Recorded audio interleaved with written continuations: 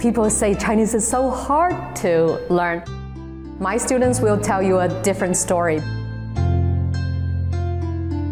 There's a common conception that Chinese is a really hard language, that it's like impossible to learn.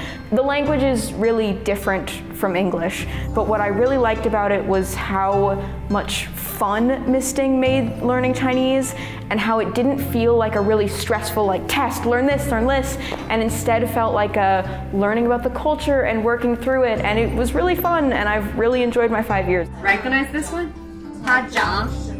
My teacher is amazing. Ms. Ding is absolutely amazing. She never really has a wall up when it comes to speaking to her students, so she'll talk to us about her private life, she'll talk to us about her time in China before she came to America, and she's never made us feel uncomfortable or overpressured us with homework, and she doesn't really give homework in the first place, and she lets us move at our own pace.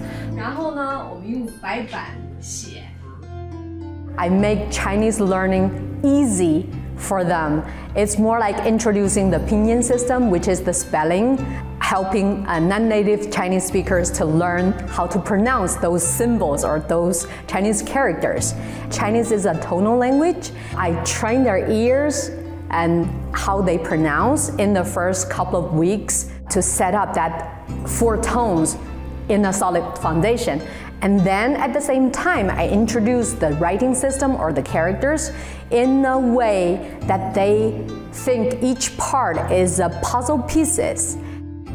I'm planning on going into science in college, but I want to continue taking Chinese in college just because I think that it's really nice to learn about different cultures and also just get to learn a second language. It's really cool to sort of get closer and closer to a fluency in another language. It's just a really good class to take, and it looks good if you want to go to college. Like, it looks good taking a language that a lot of people don't take or are just not interested in. So I would just recommend it. It's so different from English, so it feels like I'm genuinely being enriched. I really like the culture component, and I also just have really enjoyed the classroom environment.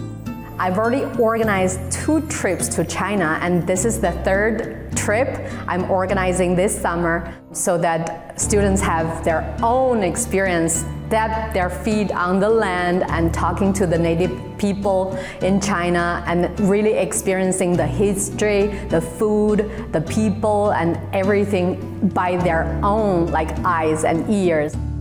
When you see a bunch of American kids writing in Chinese characters, they are competing and showing to me with their pride, and Miss Ding, I got this, and then I feel so successful as a teacher, and then that's my greatest pleasure every day. On a daily basis, I see my students making progress, and then when I see their smile of I got this, and then that makes me super happy as a teacher.